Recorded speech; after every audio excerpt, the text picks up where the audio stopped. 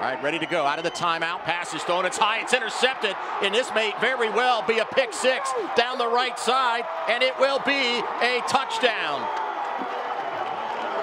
Christian Searles. Dwight, how about that play? It looks like the Red Foxes are driving down the field. They call timeout. They're trying to get things together. And I don't know what happened, but that ball certainly did not come out of Mike White's hand in a clean manner. It's the completion.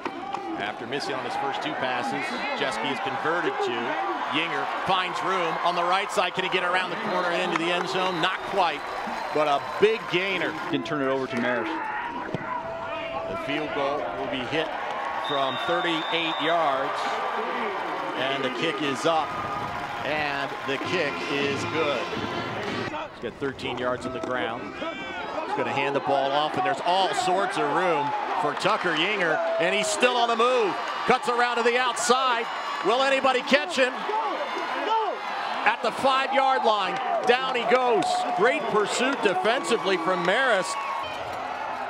Fake the handoff, and the pass is intercepted.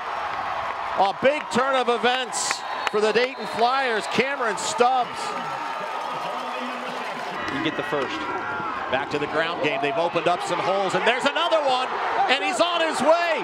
Yinger, can he get to the end zone? No, he's caught from behind. Zach Quarles. And you've worked the clock down to inside a minute to play. Just hold on to the ball, and it's going to be a pump fake, and Jeske's going to go around the end, and Jeske's going to take it in for the touchdown. On senior day, the redshirt freshman steps up.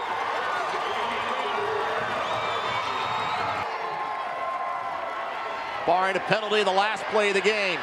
White into the end zone. Lots of bodies there. The ball's out of bounds. The game is over.